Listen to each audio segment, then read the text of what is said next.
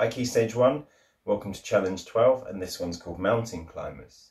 Now I've got my mat out because this is a floor activity. You don't need a mat, it's only your hands and your feet that are going to touch the floor. But if you've got one, then great, it gives you more padding. This is really good for your upper body, especially your shoulders and your core, and it's good for your cardio, so it helps your stamina and your fitness. So, mountain climbers, lots of you have seen these before in school. Place your hands firmly down below your shoulders, and then you're going to stand up on both feet and you're going to lift one knee forward. Each time you do a mountain climber, you're going to swap over like this. So you're going to swap your feet and bring your other foot forward.